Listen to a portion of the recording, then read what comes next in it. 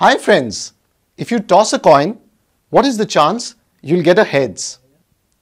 Or if you roll a dice, what is the chance you'll get a 6? Or if you pull a card from a pack of cards, what is the chance that you're going to get a spades? Or you might hear things like, it may rain today, or it's highly likely that our team will win the football match. In all these events, there is some uncertainty. There's randomness because we are not sure of the result. And for this, we use the concept of probability. Probability is a measure of uncertainty, and it's going to be the topic of this video.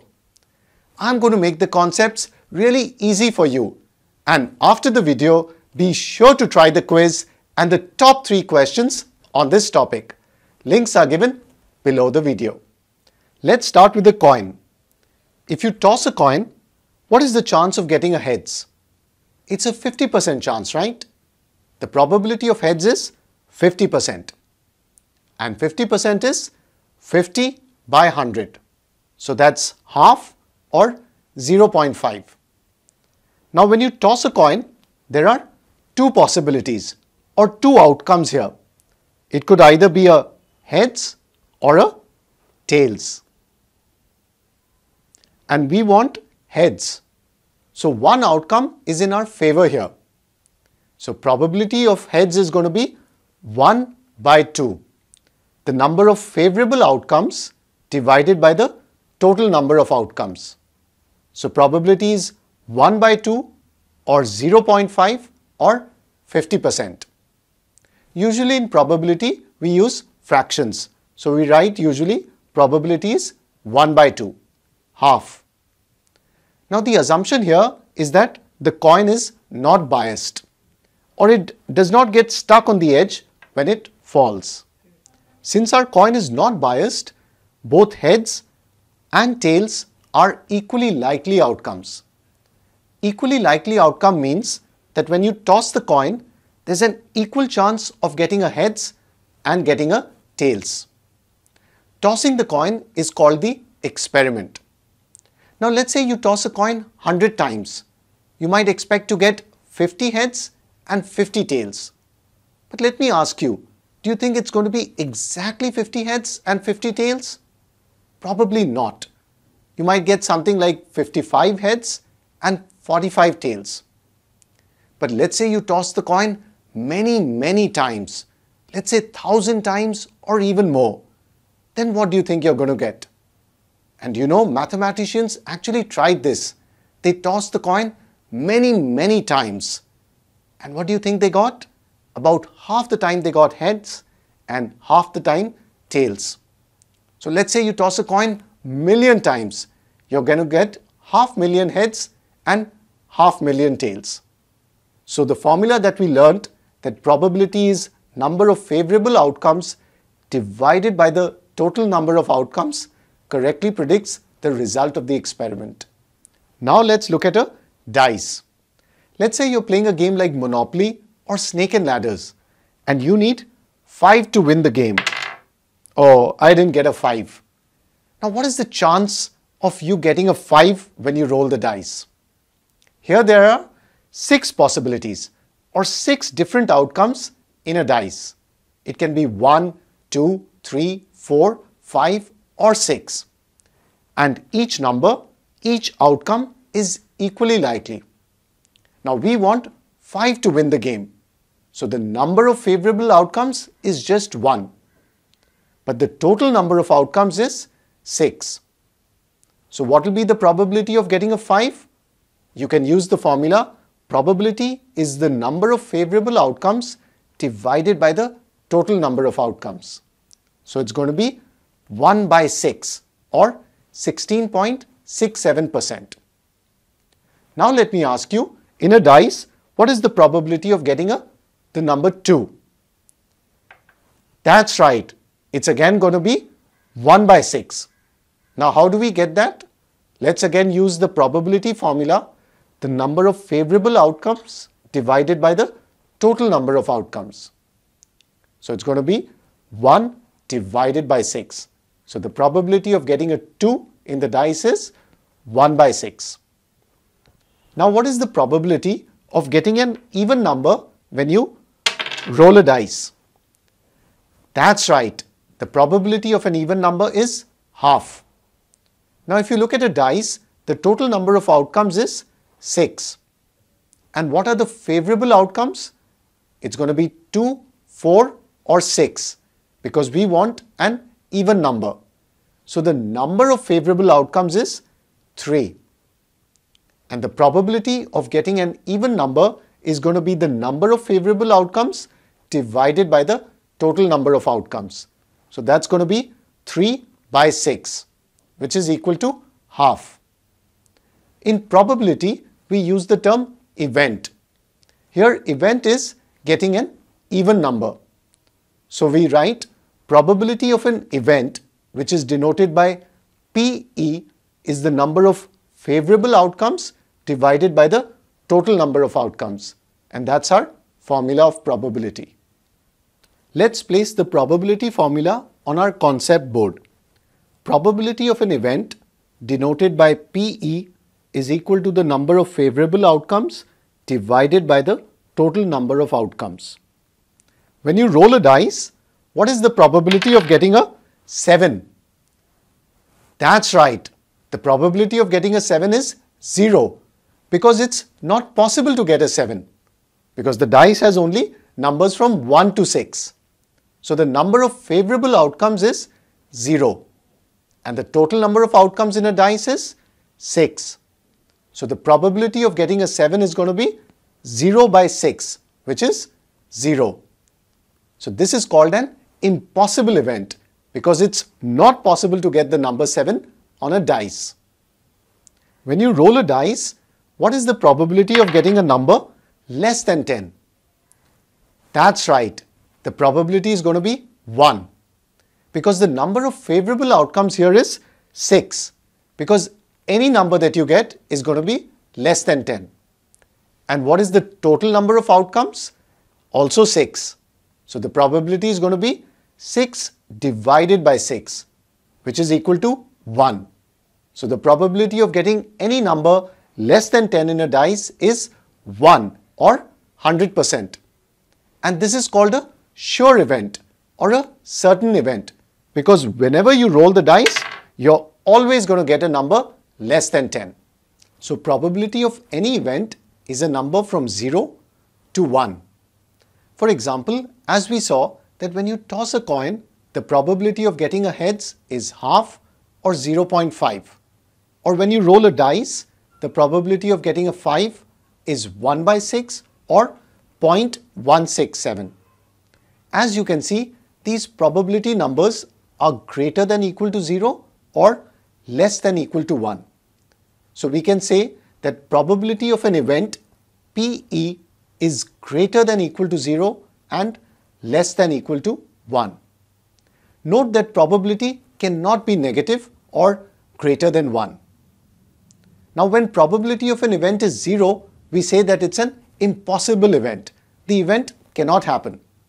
And when probability of an event is 1, it's a sure or certain event. The event will definitely happen.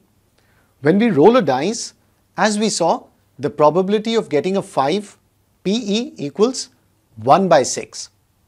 Now let me ask you, what is the probability of not getting a 5? So getting a 1, 2, 3, 4 or 6, but not a 5. That's right, the probability is going to be 5 by 6. And this is denoted by probability of E bar. So probability E bar equals 5 by 6. This is not getting the number 5. So the event 5 not happening. And this is called complement of the event. And it's represented by E bar. So P E bar equals 5 by 6. E and E bar are called complementary events. Now if you look here, probability of event E plus probability of E bar equals 1. So probability of E bar is going to be 1 minus probability of E. So let's say if some probability of some event equals 1 by 6. So the probability of the event not happening is going to be 1 minus 1 by 6, which is equal to 5 by 6. Now let's take a look at a deck of cards. A deck of cards contains total 52 cards. And there are 4 suits of 13 cards each. Spades, diamonds, hearts and clubs. The spade and the clubs are the black cards and the diamond and hearts are the red cards. Each suit has the number cards 2, 3, 4, 5, 6, 7, 8, 9 and all the way up to 10, and then you have Jack, Queen, King and the Ace card. Now let me shuffle this deck of cards so that the cards get randomly mixed up and we have equally likely outcomes. Now if you pick up a card, what is the probability that it's going to be a spade? So let's see, what do we have here? We actually got a diamond. But let's calculate the probability of getting a spade from a well shuffled deck like this. Here we can use the probability formula. Probability of an event is the number of favorable outcomes divided by the total number of outcomes. So what is the total number of outcomes here? That's right, it's 52 because the deck contains 52 cards. And what's the number of favorable outcomes? It's going to be 13 because the deck of cards contains 13 spade cards. So the probability of getting a spade is going to be 13 by 52, which is equal to 1 by 4. Now let me ask you, if you pick up a card from a well shuffled deck, what is the probability of getting a king? That's right, the probability is going to be 1 by 13 because the number of favorable outcomes is 4. Remember, there are 4 kings in this deck of cards and the total outcomes is 52. So the probability of getting a king is going to be 4 by 52, which is equal to 1 by 13. Now let's shuffle the deck of cards again. And now if you pick up a card, what is the probability of not getting a diamond card? That's right, the probability of not getting a diamond is going to be 3 by 4. To make it easy, first let's find the probability of getting a diamond card. And that's going to be the number of favorable outcomes by the total outcomes. And what is the number of favorable outcomes? It's going to be 13 because there are 13 diamond cards in this deck. And the total number of outcomes is 52. So the probability of getting a diamond card is going to be 1 by 4. Now let's use the formula probability E bar equal to 1 minus probability of E. So the probability of not getting a diamond card is equal to 1 minus the probability of getting a diamond card. So that's going to be 1 minus 1 by 4, which is equal to 3 by 4. So the trick is to find the probability of the simpler event. In our case, it was finding the probability of getting a diamond card. And then you can easily find the probability of not getting a diamond card using 1 minus probability of the event. As we saw, the probability of an event PE is greater than equal to 0 and less than equal to 1. The complement of an event is represented by E bar, and probability of E plus probability of E bar equals 1. So the probability of complement of the event, that is probability of E bar, equals 1 minus probability of E. Let's look at another example. Let's say a coin is tossed 2 times like this, or 2 coins are tossed together. What is the probability of getting 2 tails? That is, tails both times. So let's use our formula. Probability of an event is the number of favorable outcomes divided by the total number of outcomes. Let's list down all the possible outcomes. So it's going to be heads, heads, that is heads in both the coins, heads, tails, tail heads and tail tails. So the total number of outcomes is 4 here. And what is our favorable outcome? It is tails tails. So getting 2 tails. So the number of favorable outcomes is 1. So the probability of getting 2 tails is going to be 1 by 4. If 2 dice are rolled at the same time, what is the probability that the sum of the two numbers is going to be 8? Again, let's list down all the possibilities here first. So we can make a table. Now each dice will give numbers from 1 to 6. So what is the total number of outcomes here? It's going to be 6 into 6. So that's 36. And what is the number of favorable outcomes? That is, the sum of the two numbers should be 8. So as you can see from the table, the number of favorable outcomes is 5. So the probability that the sum of the two numbers here is 8 is going to be 5 by 36. How can we calculate the probability that it's going to rain today? Can we say that there are two possible outcomes here, rain and no rain?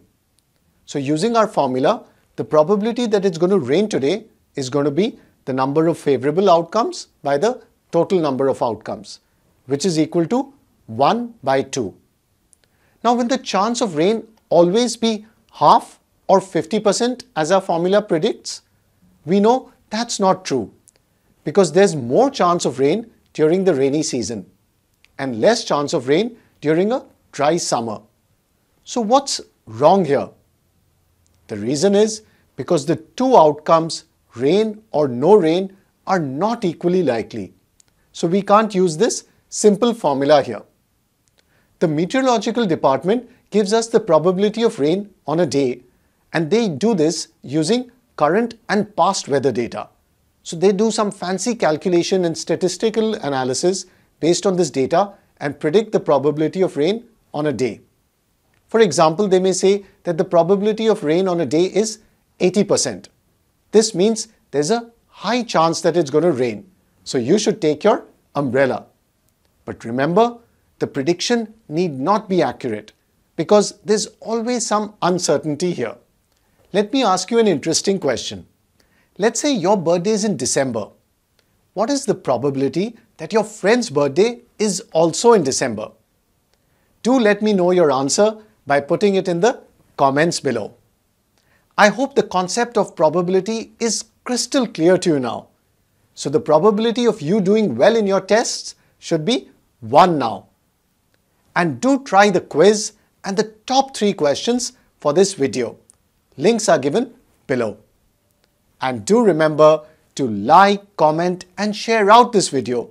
And if you haven't subscribed to my YouTube channel, hit the subscribe button right now.